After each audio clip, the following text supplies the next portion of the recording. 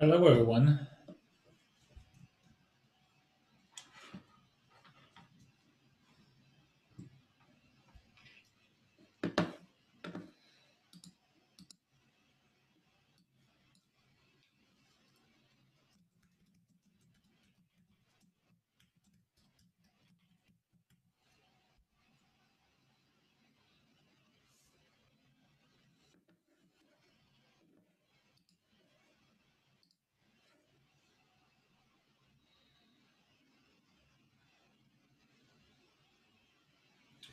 So let's give people a couple minutes to join here. If you're already here, feel free to add your name already to the list, to the agenda.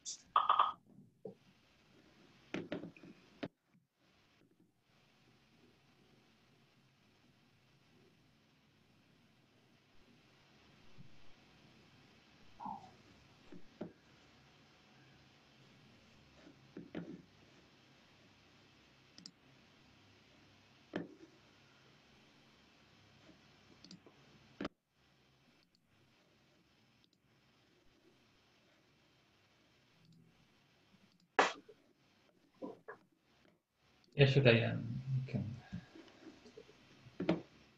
the notes here. There you go.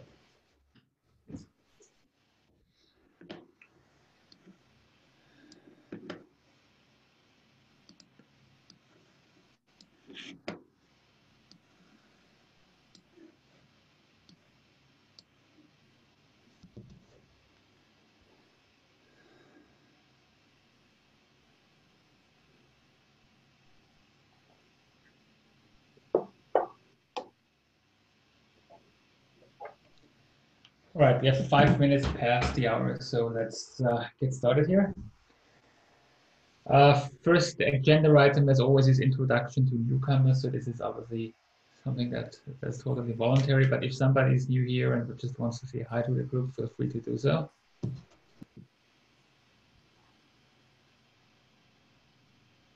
Okay, then let's move on. Yeah, Stefan, do you want to just quickly, maybe because you just said new, that would be great just to have some of the background. Can you hear me? Yeah, we can hear you. Yeah. Hi, I'm Stefan. I'm a product manager at Spotify. I'm responsible for the recently open sourced project called Backstage that we're looking to donate to the CNCF. And I'm here to kind of listen in and, understand the CNCF game, I guess. Welcome. Yeah, maybe it's good to have you. Okay. Thank you. Do you want to share, use a couple of minutes to share what Backstage is about for people who might not have heard about it yet? Sure, I can do that. You want me to do it now or later on? Whatever you feel more comfortable with. We'll have some time today to go over it. It's not like a big presentation. We can schedule a deeper presentation, but just in case some people are not familiar with it, just a very brief high-level intro, maybe. Yeah, I can take a couple of minutes at the end. Yeah, I'll just put it. Just put it at the end of the agenda. So then let's start with some organizational topics. We have still our logo discussion, which was now shut down, and the vote was closed. And I think we should have a winner now, which is 21. And 21 is the kangaroo. So it seems we have a logo. I'll let Amy know who couldn't really join us today.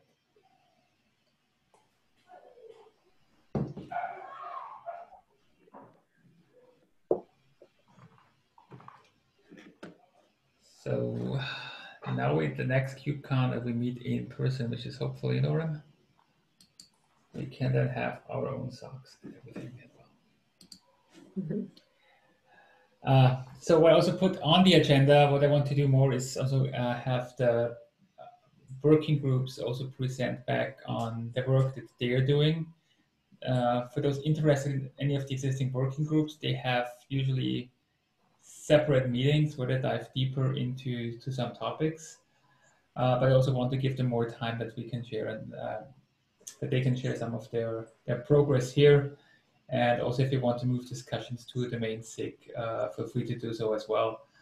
Because I think with the air-gapped working group, they were a bit struggling also with the timing, which I know, especially for European folks, was incredibly hard because I think it was Friday, 8 p.m., which is a bit of a tough point there. Okay, so I think we have Mark here, right? Yeah. Yep. I can give everybody a quick update on the work we've been working on the operator working group. I don't have a presentation or anything, but I'm happy to kind of walk through what we've been doing and where we are, what the conversation is around right now in the current operator working group document. So we've been meeting bi-weekly, starting to get a consensus on a few points of trying to define what a Kubernetes operator is. We've narrowed down a few things. I think we have, general consensus. Yeah, I'll definitely link to the doc here. Sorry. So here's the doc for everybody. If you can pull it up on the screen share, that'd be great. Yep, I'll do it in a second. Just great. We're in here as well. So we've narrowed down a few things, like what an operator is. It extends the Kubernetes API to provide application domain specific knowledge, and an in-cluster reconciliation loop. You can definitely see in this document there's a lot of conversation going on still. Most recently, we've been discussing who the target of this document is. Is it specifically written to the app developer, or is it to the cluster operator at the end? Somebody else or some combination of those audiences.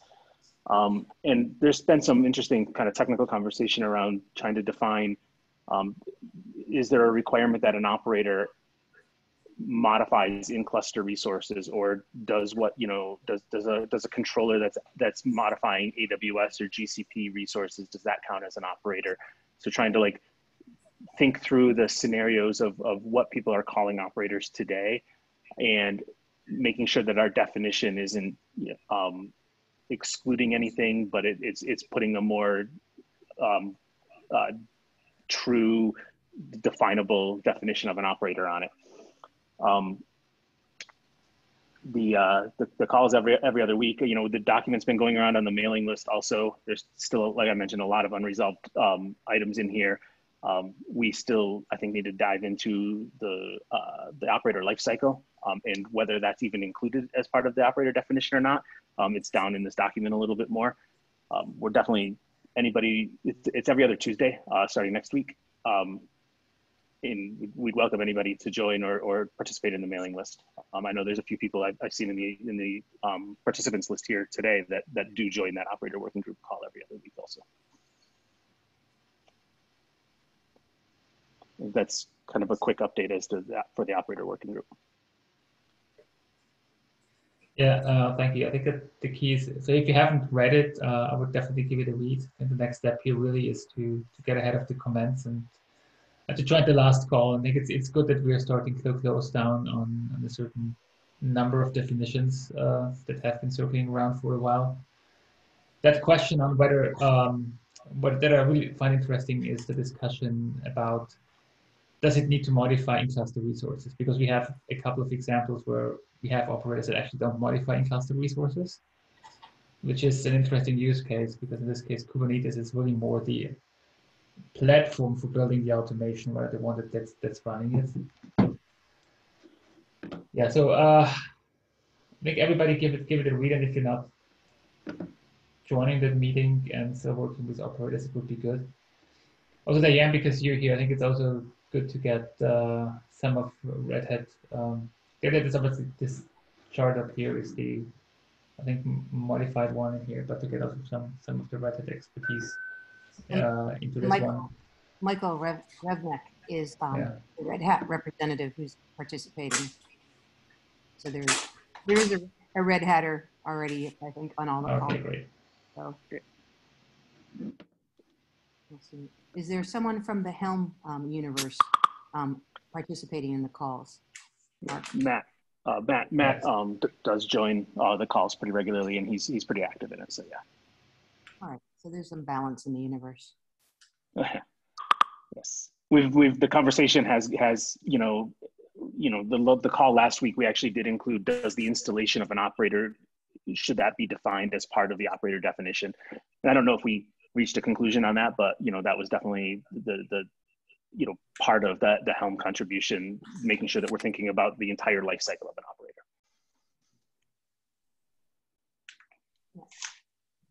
Yeah, I think for me the key goal would still be that we get with this document to a level where we can update the current Kubernetes documentation about the operator pattern with a more specific one. I think that's the goal we should eventually have.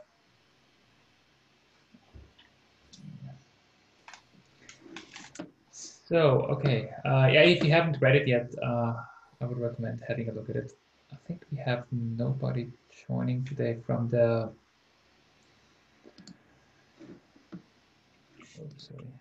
from the air-gapped working group.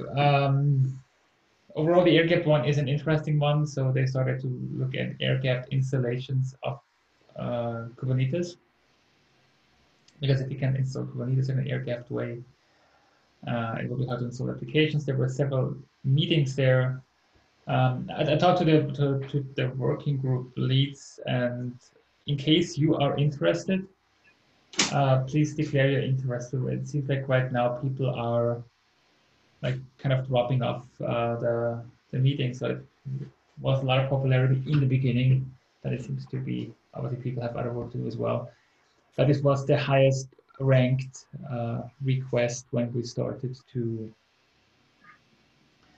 When we discussed it last year at KubeCon, what people wanted to work on was really this air-gapped situation that we wanted to get involved in. I think we should also get more involved with the telecom user group here as well. It's still an open action item because it came a lot from the telecom industry who wants to use it for edge installation, which very often also air-gapped installations here. Okay, last item here on the agenda that I have in here. So this was a bit of an overdue follow-up. We discussed the topics that people want us to work on, are interested in. This is like, okay, what's like next? What's on the agenda? What should we start working on? And initially, I put together this Google Doc with questions that did not result in a lot of feedback. Honestly, I think there's just only one question there, or one response there. So what I did and what I have here is the link. I took a number of questions that we thought are a good starting point for having a discussion with people and just asking them what they want us to focus on. And I just want to take today to just go over those issues. And maybe I'll fix the typos that are in here. Sorry. So the first one is, do you have like a simple or unified way for application definition? This was something we had also discussed as part of the charter in the beginning, like this ongoing question, how do I define what my application in Kubernetes is? And you could argue, okay, Helm can do it, but how do you handle then secrets? How do you handle third-party dependency and services? How do you handle these kind of things? And I would at least everybody in here to get started ask to provide obviously their feedback on this one here. And the way all these questions are structured, right now is that like a general question, what do you think is an issue? It's a slight issue. Or it's a big issue for them so that we can eventually have a ranking what are the most critical topics. And then there's obviously the open-ended answer of what people are using, and we deliberately went for open-ended here so that we don't say, okay, just people just have like a set of choices that they can make, and this is obviously a bit more work to go through this and then categorize it, but honestly, I don't expect like hundreds and hundreds of responses out of this. It will just be some manual work. The next topic that we put on the delivery survey is how do you manage dependencies, and also especially third-party dependencies, so dependencies that go beyond your existing applications like other services, how do you even model dependencies, which what it ties into delivery, like so this service depends on another service. How can you express this even, or how do you handle this? Which ties into the next one, like delivering complex applications. Ties a bit into the operator discussion, but in general, like how can you ship applications of a certain complexity with dependencies, and how do you model it so they can easily be installed? I think this is something that we, from our experience, put in there. It's something we see more and more, that people are shipping applications in Kubernetes that are more and more complex than they used to be, and still struggling with how to ideally do this. There's other things coming in here obviously as well, like how do you, for example, if you have to define like certain service routes or configure certain things that have depend on third parties that are installed in the cluster, whether they are there or not, and how you want to handle it. And again, next question here, packaging of applications to get a kind of like off-the-shelf application experience. This is also something we see like an interesting point how people are handling this today. And something we start to, yes, there's slight oneism. I'm working on the typos here. Topic here is, again, how do you kind of get this like off-the-shelf experience of installing an application on Kubernetes? This is just the idea. So you have like your application, how do you package it, how do you ship it, like in the old days where you had like your installer and you shipped the binary and then installed the application. How do you really do this like on Kubernetes? especially with a lot of the external dependencies, like where do you, for example, put your container images? And how do you get them in the registry that is allowed by a lot of companies? Also from our personal experience, we see very often issues that obviously people are not downloading from public registries, so they have to export it, re-import it into their own registry, which kind of makes the experience for actually using them a bit hard. And that's why we put the question there, how much of an issue how much of an issue this is for people, and how they're doing it today. Then then this is one, like how to install applications with specific infrastructure requirements into multiple different configured clusters. Again, same issue. You have, for example, for your application, a dependency on a service mesh or certain configurations that should be provided by a service mesh. Obviously, there is SMI, but there's also other dependencies, and different clusters might have different capabilities. So a lot of these questions also go in a direction that you build the application once and have to install it into multiple clusters rather than building an application just for yourself. Again, how do you do it? And then the whole topic around chain of custody, something we also start to see more. Do you even know what you're installing? Or how do you even know what you're installing and where these things are coming from and how they are validated? Again, we were discussing this for like Bootstrap first version here amongst peers. Like, how do we even know what I'm installing? If I'm getting a 2,000 lines manifest file, like what's everything in there? Where do these things come from? And what are the dependencies that I'm pulling into my application? And how can I, being responsible for a production environment, actually validate that what people are installing or what I'm trying to install here actually fulfills my security requirements and other requirements.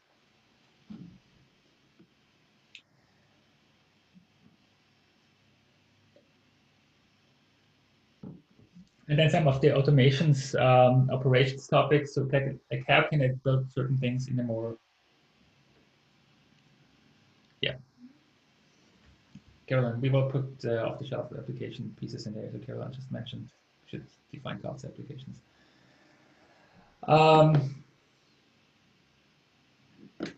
So let me just fix my typo here. Yeah, this is okay. Operators are right now really custom built. The question is, how can I get to more like reusable operational concepts that I want to use, and maybe also how can I handle situations like also something that we, for example, internally learned when I have to suddenly have to run multiple operators at the same time because I'm using multiple infrastructure components. And how do I connect them together? Say I'm like using a Cassandra, I'm using an Elastic, I'm using my own application, and I'm using a Redis. So how can I get like this whole application stack properly work together with its independent operational components? So this is a set of questions that we have available right now. This is a starting point. So the reason why I brought it up today is just I want to walk you through it. It would be great to get your feedback and obviously responses on the questions. If you think that there is something missing in those questions that we should asking people as well, we can obviously add a couple more questions. If you think like, okay, this question is a bit off topic and we should refine it, please let us know as well. So then opening up for comments on this one. So I think the survey is great. Who is the survey getting sent to? So we will work with we have to work with the CNCF and reach out to the end user community, and also for the members. Some have it like Diane. Maybe we can have maybe some feedback from the OpenShift Commons community, and like others have access to their communities as well. I know that we try to get it by the CNCF, but the response rate is usually not that high. What I also would like to do, like for new members coming in or putting this on the landing GitHub page for people, like if you're here for the first time, this is a thing that you should familiarize yourself with, and also like being able to constantly add it. But I think once we are ready, I'd like to reach out to the CNCF whether we could get that survey out there. Yeah, if you put it on the GitHub page with a link to it, I think one of the things we can do is we can, may I share it at through the Commons mailing list, because there's about 20,000 people there. Not that they're all going to answer, but also we could tweet it and socialize it, you know, via our own social channels too, to get some feedback. Yeah, that would be great. Obviously, we have the CNCF mailing list as well. We have the App Delivery mailing list. We can also share it in some of the Kubernetes mailing lists for people to give us feedback. I think there's a number of them. So interestingly, what I've seen in the past is that if you get like 100, 200 replies, you're actually pretty good because people get a lot of surveys that they would have to fill out, and especially if you're not offering them the free T-shirts, sometimes less might be able to answer them, but we can definitely work on this. For me, the most important thing is that we all feel comfortable with the questions. So what I would ask everybody, just please provide feedback on this one if you think this makes sense or doesn't make sense, or if you miss an important question that you think should be in there, or if something is unclear.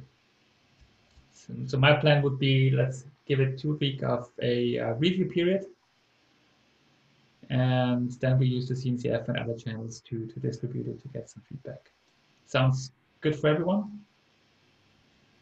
Yeah.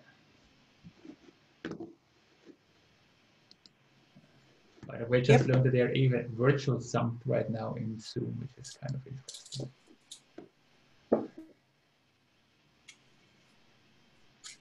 Good. Yeah. So yeah, please provide feedback. I'll share it. The links in obviously the agenda doc. The link will also be available in the chat later on as well.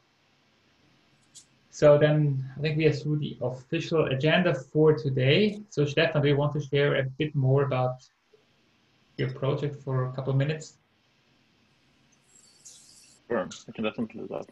I can't share my can't share my video, unfortunately, because my camera doesn't work apparently. But I'd be happy to share my screen and run through a short presentation. I have to show the stop here. I just wanted to give my colleague Remy a chance to introduce himself. He was here as well, I think, as a first joiner. There he is. Luckily, my camera does work, so I can sneak in here. But thank you, everybody, for having us. I see some familiar faces here. It's great to be here at the SIG. My name is Remy, and I'm the newly minted head of open source here at Spotify. We're starting to get more involved with the CNCF, both through Backstage as well as just generally spinning up the open source program and getting more involved in the community. We appreciate the time today as we sort of go through the sandbox proposal process, and we're getting excited about engaging more fully and being around. Welcome. Thank you. Thank you. So I'll share my screen here.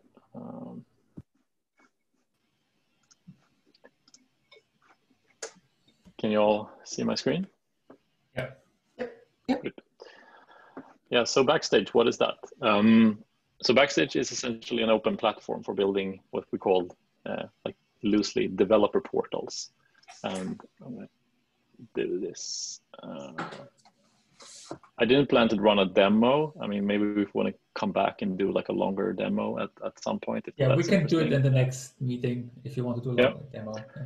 Sure, but I'll just walk you through sort of what it is and what the problem we're trying to solve is, and then we can come back later for a more formal demo. So yeah, what is the problem that Backstage is trying to solve? Like the infrastructure landscape is pretty complex. I mean, if you look at like the CNCF alone, it's huge. There's a lot of different open source projects, and we have certainly built like our fair share of like internal infrastructure projects internally at Spotify. And that might not be like a problem in itself, but like if you look at like I mean, this is just an example of like the overall complexity of the landscape. And the problem that we have kind of at Spotify, or that we did have, was that as we were growing our infrastructure and adding more and more tools and more like infrastructure teams building, distinct pieces of our infrastructure, like the overall thing or the ecosystem of tools started to become super complicated, to a point where actually like our engineers were starting to slow down because they couldn't either like find the tools, or the tools that we were building, like they didn't really connect with each other. There was no like, connecting tissue between them, or like, every tool was built like for one specific purpose, which is, that's kind of how you build, I guess, a successful open source project. You solve one problem, you solve it really well. The problem is though, then when you sort of try to put all these pieces together and ask engineers to kind of use all of these tools, they will need to become kind of experts, or at least operators of very many of these different infrastructure like things. And we don't necessarily think that an engineer at Spotify should really have to be an expert in infrastructure and the underlying tooling to be productive at Spotify. So what did we do then? The solution, like, air quotes, I guess, is here to kind of, what we opted for was to build one single consistent UI for all of our infrastructure, and that is Backstage. So rather than having multiple kind of infrastructure teams building, their tools as distinct islands of infrastructure inside our ecosystem, we opted for a model where we would have one central team, my team, to build sort of a platform layer where these different infrastructure teams kind of plugged in their infrastructure and made it into a consistent experience for the end users, who are the engineers and the developers at Spotify. So essentially what started to happen, or what we encouraged then, was kind of almost to create kind of an app store, a marketplace for these tools. And we were seeing metrics such as like onboarding time, which was getting longer and longer for new engineers as we were growing as a company. Those metrics started to go down quite dramatically, and we're now at the point where we were like, after releasing Backstage and kind of consolidating and centralizing all of our technical, like all the developer tools as well as technical documentation into one place, we've actually cut that developer like onboarding time with 55%. We measure that like time until you've sent your 10th pull request, which is, not a perfect metric of productivity by any means, but at least something to sort of a proxy for, the complexity here that we have been able to reduce. So when as we were kind of, talking to other infrastructure teams inside companies similar to Spotify, they kind of, or in demo Backstage, they were like pretty amazed by how many different things we had been able to sort of put into one central place and sort of create a more consistent developer experience. And that's when we started to think about, like, is this something that, is this a problem that we've solved that kind of isn't unique just to Spotify, but maybe, something that other companies are struggling with?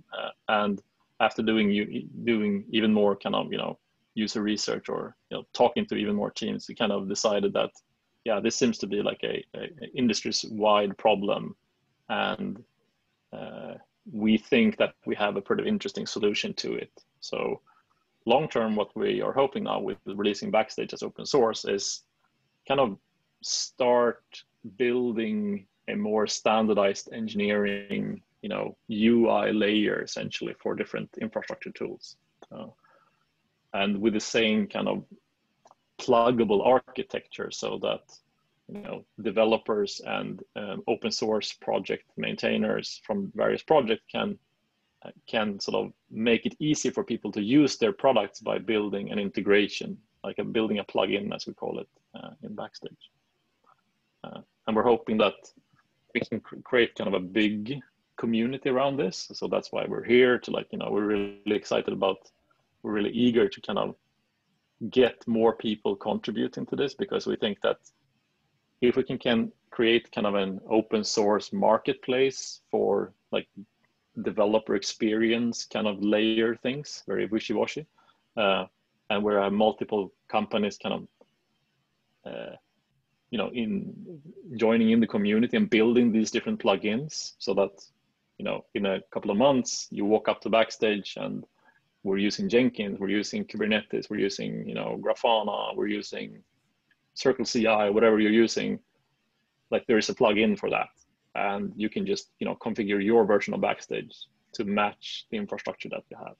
That's kind of the long-term ambition we have with the project, and the reason why we're kind of starting to engage with the CNCF, because we think that we really want to create a good community around this, because we don't think that Spotify can necessarily achieve this kind of bigger vision ourselves. I think that's it. Hopefully you have an overview of like what we're trying to do.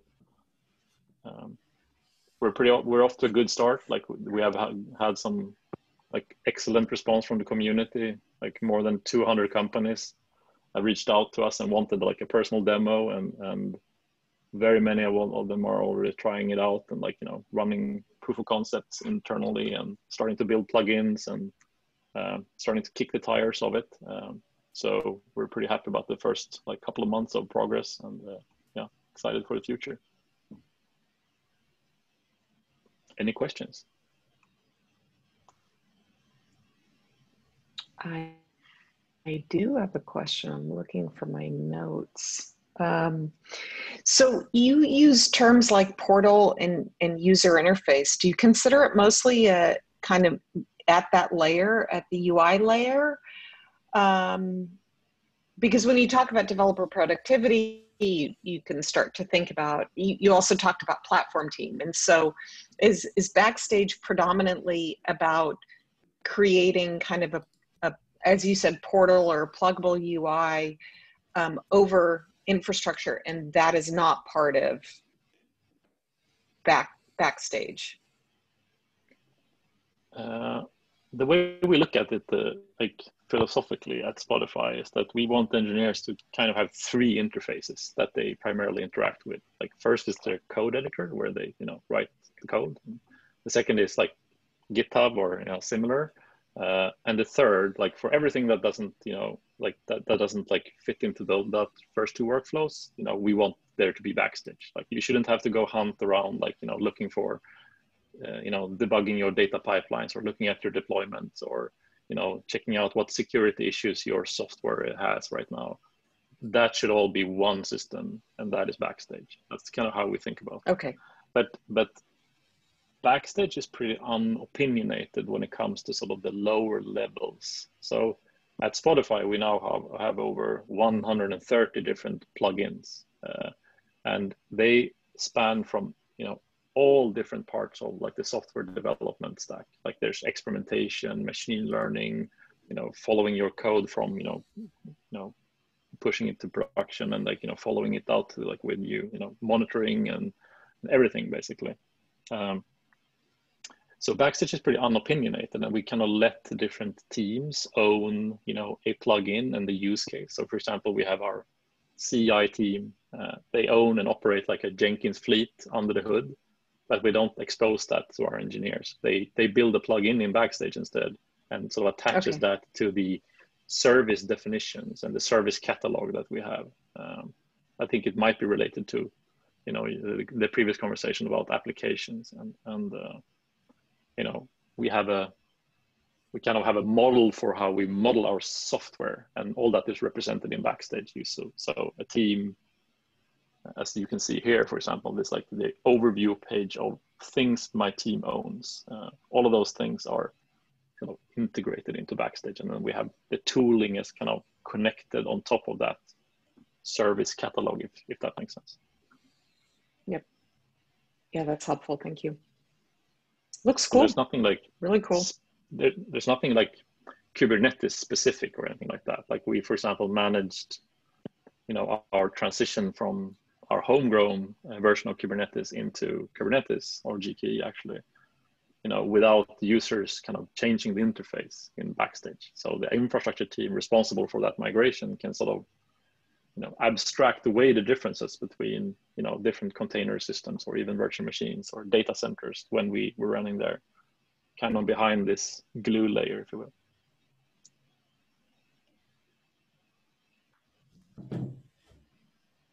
So Cool. the way I Thank can you. imagine this, like, sorry. So the way I can imagine this is like I provide some type of service and I install it, and I write a plugin for Backstage, and then it's available to other people. Like I have my CI pipeline, I have my machine learning type of environment, and I provide it, and then a developer can say, I just want to use this for my project. Is this how it works? Depends on who you mean the developer is. Like there are different players here. Like there's someone in the platform or infrastructure organization that kind of deploys Backstage and provides a developer portal that has a lot of different tools. And those developers they build the plugins and kind of integrate different tools and environments into Backstage.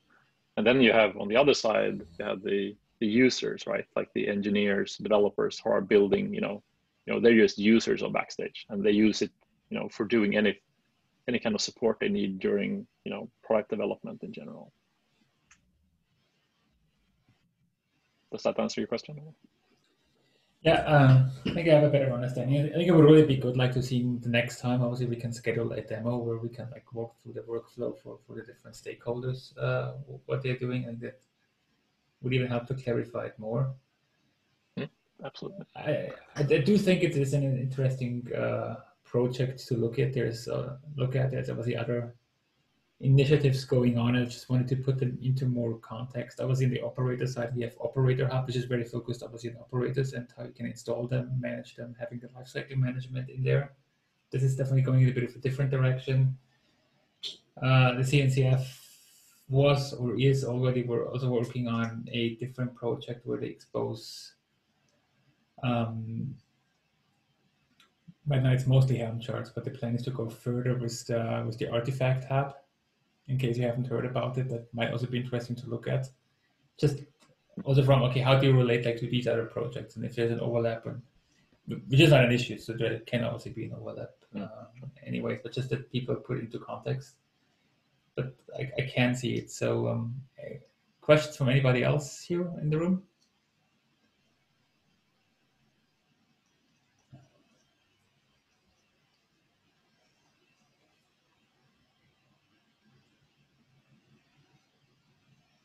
Okay, maybe then we really schedule this for a demo in 2 weeks from now. If this is fine for you, then we can like really see it in action. And that's usually when more questions come up when people say, yeah, absolutely. Thanks for it on short notice, just walking people through, but I think it's just helpful for people to have some sort of understanding here.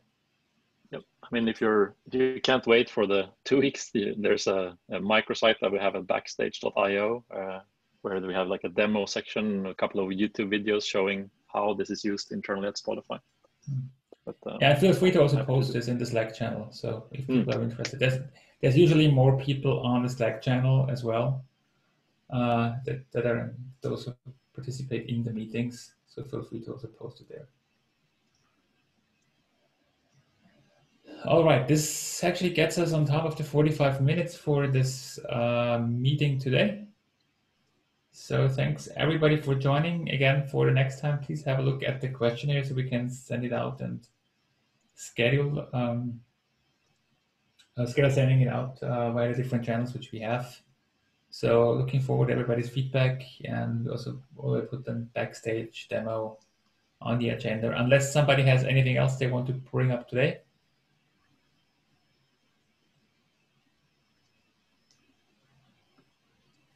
All right, then enjoy the rest of your day, hopefully. Thank you. You too. Thank you very much. Bye.